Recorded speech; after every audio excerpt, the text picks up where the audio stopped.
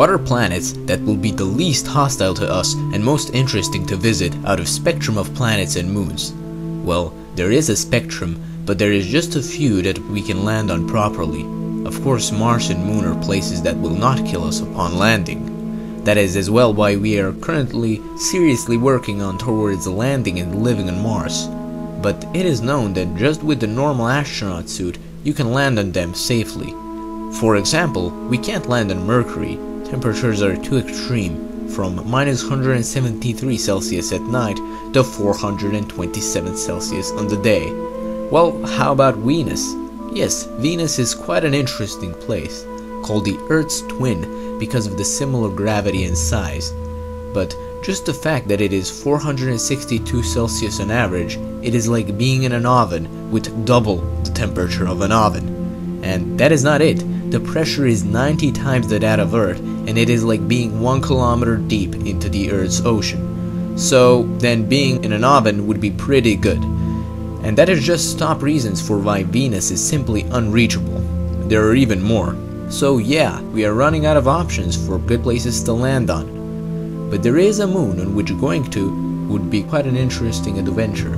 That is Titan, moon of Saturn. It has only 1.5 times the pressure of Earth on the surface, so it is bearable, an atmosphere thicker than our own, with 95% being nitrogen. So it's not deadly. Earth has 70% of it. It just needs oxygen. Also, it has gravity similar to our own moon. So all in all, conditions are very good. But there is just one problem. Temperature is minus 179 Celsius, which we could create a suit to protect us from. So all in all, to be on Titan, it just takes a breathing mask and the protection from the cold.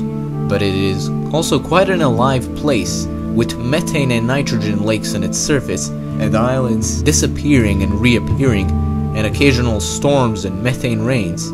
So maybe there is something hiding, such as a life form that we have never seen before, relying on methane. This is a place that is worth our time. Now, next is the largest moon in the solar system, Ganymede. As well one of the least hostile places, with an average temperature of minus 113 Celsius and gravity similar to the moon. So, temperature is better than it is on Titan. Interesting thing about Ganymede is that it has a very thin atmosphere, almost non-existent, but it contains mostly just oxygen. But we still can't take off our breathing masks off because it is a very insignificant amount, and we would still die. So, all it would take to land on Ganymede is a breathing mask and protection from the cold. So there it is.